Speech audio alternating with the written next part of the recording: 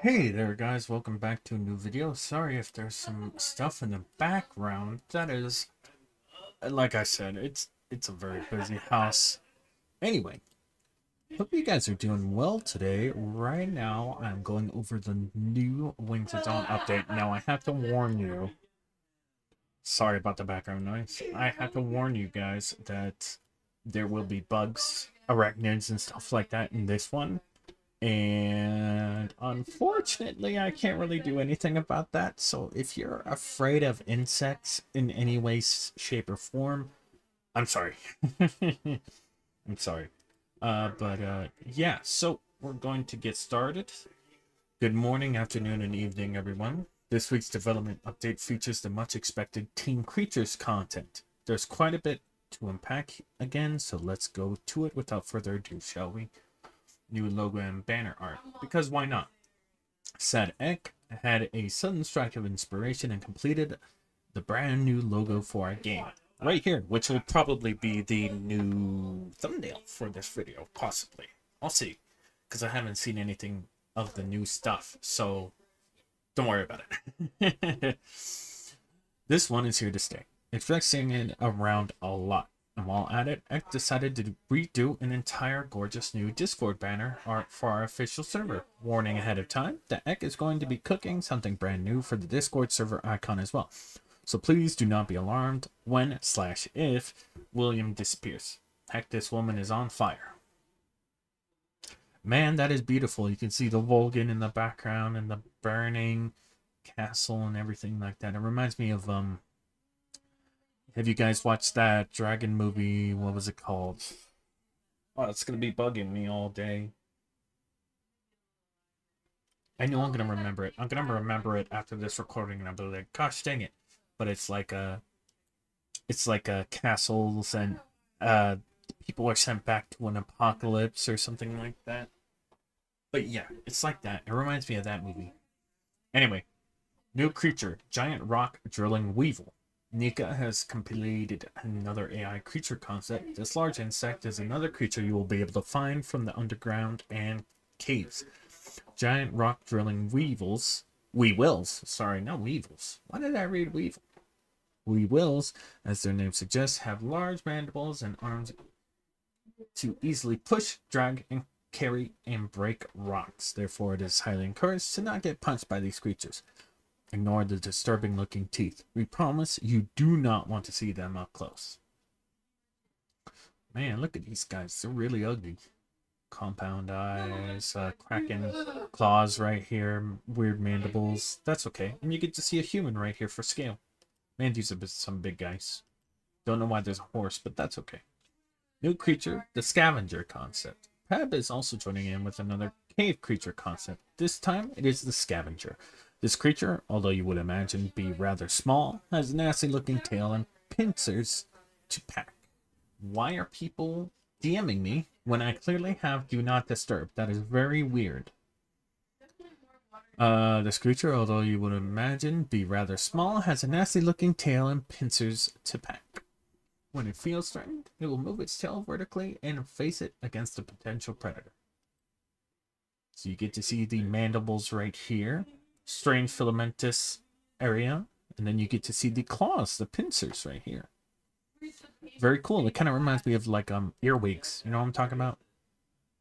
Accompanying this main concept art of the creature, we also have a small handful of various different potential patterns for the creature. Very cool. I like this one. This one looks pretty good. I also like this one too. This reminds me of my Solum, my dinosaur creature that we have. Sorry, there's so much yelling in the background. I don't know why there is, but that's okay. We're just gonna ignore it for right now, guys. Polar Volgan skin is now customizable. We have showcased the new Tundra skin for the Volgan in previous updates. The skin is obtainable in both static and customizable variations. Below is a video showcasing the skin options. The skin is available for many different hues of light blues, greens, and purplish blue colors. Next, wish it would show the name, but that's okay.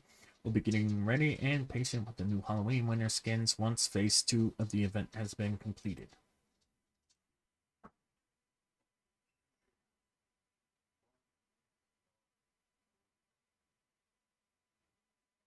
Oh, that's cool. It looks like a little snake right here on the neck. Snake-like patterns, the beautiful coloration on the wings. I really dig it.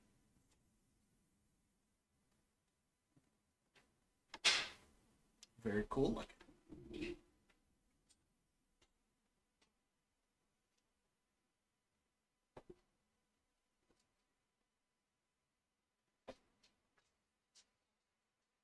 And you get to see the different colorations. That's cool.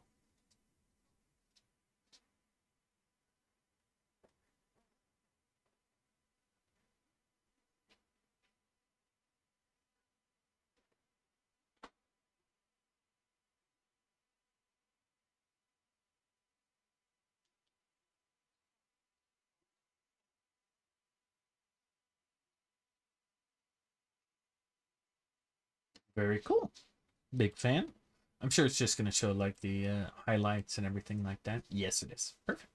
Okay. Revamped Prawn Horse 3D. Oh, that reminds me. The bugs part is over for those of you who wanted to watch but are afraid of bugs. I believe this is the end of the bug part, but if I do see another bug, I'll let you know. Gutierrez has been busy with revamping the Prawn Horse, name yet undecided, creature's model sheet. We have the new first next to the old last model sheet in comparison. The creature has gone through quite the change, hasn't it? New 3D model sheet for the Prawn Horse. Fur taper, center of adamant, incoherent, there's some bovines, membrane, shoulder wrists. Very cool. Very cool. Quite like it.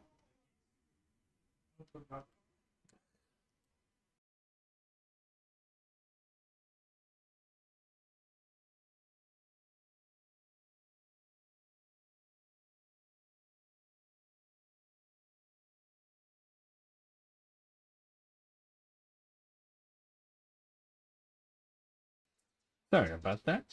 Really loud in the background. I don't know why. And here's the old version. Cool. Prawn Horse, you get to see more 3D model. I love the armors right here. Claws are pretty cool. Big fan of the claws. I wondered why it needs claws. In the first concept, it didn't actually have them.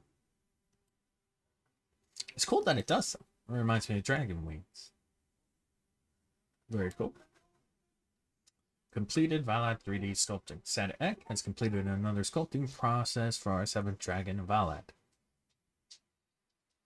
You have seen lots of progress on our small fire wyvern, on our live streams. Here you can see the dragon in its glorious detail up close. So I was told it was supposed to have like a chicken, like a short chicken like tail, so it would have feathers and stuff like that. And but the body would be more upwards. By one of the deaths in the last update video for the Valad. Valad. Anyway, I was told that. So if you are curious, just sometimes the devs pop up in the comments. If you're a dev watching this, hey there, how's it going? If you're not a dev, then hey there, how's it going anyway? I like that beak. The beak's very cool. And the horns. You get to see some chest armor like ornamentations right here. Though I believe that's actually part of the rib cage, so I think they would have a not belly ribs. What are they called? I'm blanking on the name. I'm sure somebody with an actual who actually studies bones will know what I'm talking about. Very cool. And then we get to look at the chicken feet. They remind me more of hawks or parrots. Imagine this guy could hang upside down. That'd be pretty cool. Like some parrots do. I believe this guy's supposed to breathe smoke that causes hallucinations. Sculpting up close.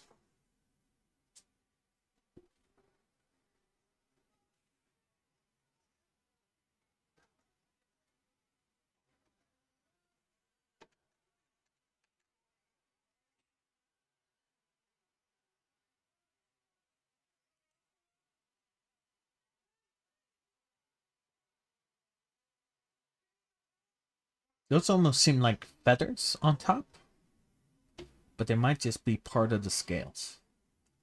Very cool looking, though. Very cool looking. I'm going to exit out of that because it's just showing off everything, really. They began the Vylon's retopology, or retopology progress. Speaking of the further progress done in Dungeons of Vylon's model, retopo is now on full speed forward. Once retopo is done, the creature will receive its textures and eventually the base default skin. What is the retopo used for? Is that supposed to help animators? Somebody sound off in the comments if you know. Very beautiful looking. Quite like it. And that'll be the end of the update. So I hope you guys enjoyed it and everything like that. I know that it was a bit of a hassle not hassle, what am I working? It was a little short last update. So hopefully this update you're a little bit happier with the progress and everything like that. But yeah, I hope you guys enjoyed the video. Even if you didn't, that's perfectly fine. And I'll catch you in the next one. Peace.